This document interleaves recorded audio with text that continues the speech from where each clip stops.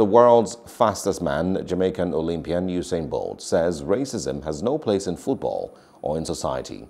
He said this while reacting to the racial abuse which was directed at the England trio of Marcus Rashford, Jadon Sancho and Bukayo Saka, who missed crucial penalties as Italy won the Euro 2020 title last Sunday.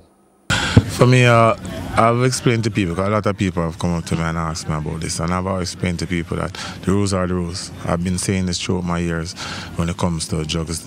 I have nothing to say about the rules are the rules, you understand? If they say if you do this and this is the rule, that is the rule, you understand? So for me, hopefully she can learn from this and just push on. I know that she has gone through a lot, you understand? But I hope she can refocus and just push on and do her best, because she's like a really talented athlete.